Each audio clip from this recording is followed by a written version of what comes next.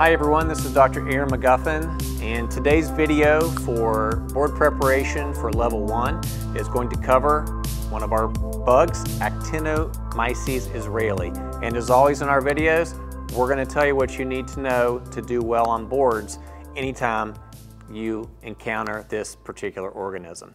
So when you're starting with these bugs and you're starting to learn these things, what's important as far as boards go is to know, well, what do I need to know about this specific bug specifically for boards? And as you're preparing, you want to make sure that you can make connections. So the first thing we're going to do is we're going to make sure that we can categorize this bacteria. And the first thing, of course, as we know, is it's a gram-positive bacteria.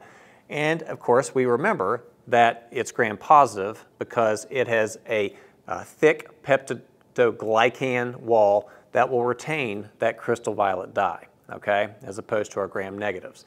Now, as you remember from your classification of your gram-positives, when the test question says it's a gram-positive, you've really got three main groups that this could possibly be going into. One is your rods. The other major one is going to be your cocci. And our group for today, which specifically involves Actinomyces, is going to be filamentous, that are branching, that are sometimes described as fungi-like. So as you're learning your bugs, these are the first steps that we're going to take is what are we dealing with? A rod, a cocci, or this filamentous.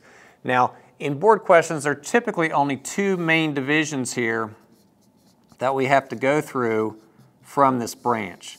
And the first is going to be, does the question say it's an aerobic filamentous structure? Because if it's aerobic, then the main bug that it's going to tell you that it is, that's going to tell you that we're dealing with nocardia, okay?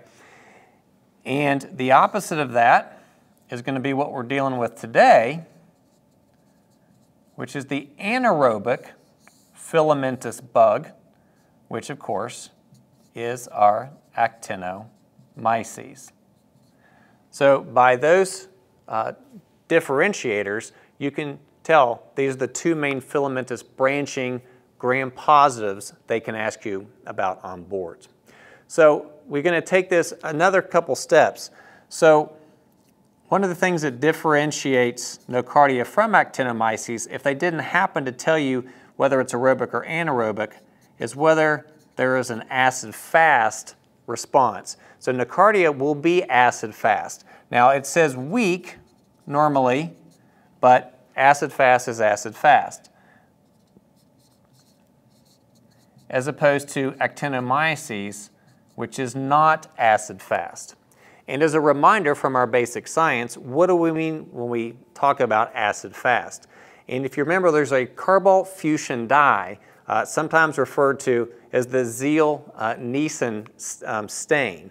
And during that process, you get the stain, and then you decolorize it, and then you see whether or not that the stain, the acid, held fast and stayed there, or in this case, it did not hold fast. And so during that decolorization, all of that color went away, and so that's why it's called acid-fast, okay?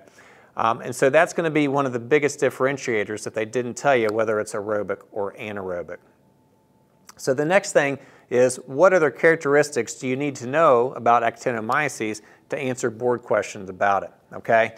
So some of the other things to remember is that it is a normal flora, okay? It can be found in the mouth, it can be found in the GI tract, which of course the mouth would be part of that, or it can also be part of the reproductive tract.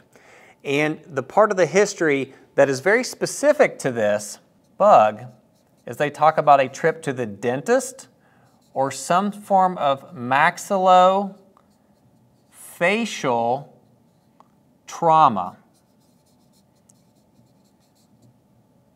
The third thing is they mention the patient has an intrauterine device. And what they're going to tell you, and this is super key with this particular organism, is that there is the presence of some sort of yellow granules or some sort of purulent material that is coming from a wound or part of the area of the relevant anatomy, whether it's the jaw. And as a result of this color, a lot of times they'll refer to it as sulfur granules, okay? Now there's not truly sulfur in this, but that is what it's likened to as a result of that. And these things are going to be what is going to make this a very unique piece of getting to the point where this is Actinomyces. And really the final step in knowing everything you really need to know about this bug is, well, how do we treat this, okay?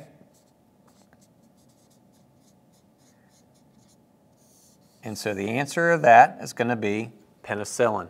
Penicillin, obviously a very important drug, as well as lots of different spin-offs of penicillin.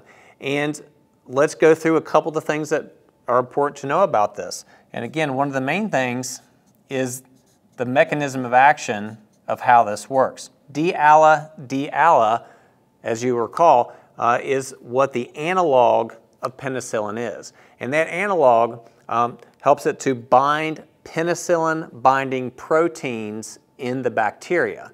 Now, penicillin-binding proteins are also transpeptidases. And those transpeptidases, as you'll remember, are part of the enzymes that help to put the building blocks together of this cell wall. And so what penicillin comes in, does is it comes in, it asserts itself and says, we're not going to allow this to happen. And so now you have a bacteria whose cell wall can't be appropriately constructed. As a result of that, the cell cannot function appropriately, contents are going to leak out, and you achieve what you wanted to achieve, which was to kill the organism. In this case, penicillin to treat the Actinomyces israelii. So just remember, dentist, maxillofacial, or an IUD, you've got trauma, or you have something that's very similar to a pelvic inflammatory disease picture. Penicillin is going to be your treatment based on the fact that most likely you're dealing with Actinomyces israelii. Well, I hope you've enjoyed this video on how to answer any question you come across that may involve Actinomyces israelii. Be sure to check out our website where you can find over 2,000 practice questions as well as over 4,000 additional topics just like this that will help you get prepared for your board exams.